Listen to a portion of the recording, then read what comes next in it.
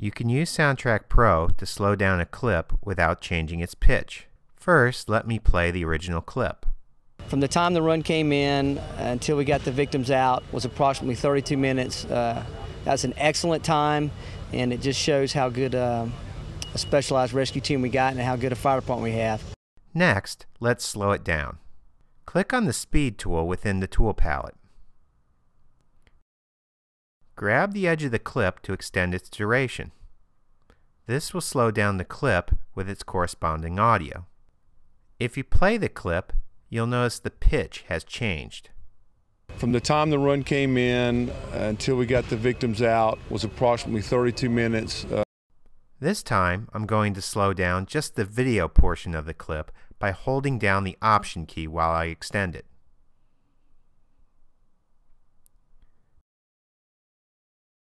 Right-click on the clip and take note of its new duration for the video portion. In this case, it's 14 seconds. Continue down the menu and select Send to SoundTrack Pro Audio File Project. SoundTrack Pro will create a new audio file project that you need to save. Within SoundTrack Pro, double-click anywhere between these in and out points. Navigate to the Process menu and select Time Stretch. Within the dialog box, change this pull-down menu to Drop Frame Timecode. Type in the new time value that matches the duration of your clip within Final Cut Pro. Navigate to the File menu and select Save.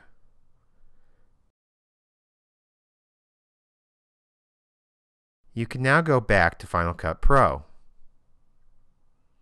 Activate the Selection tool. Hold down the Option key to drag out the audio track to match the length of the clip on the video track.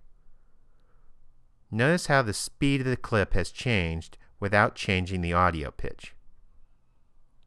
From the time the run came in until we got the victims out was approximately 32 minutes. That's an excellent time, and it just shows how good a specialized rescue team we got and how good a fire department we have.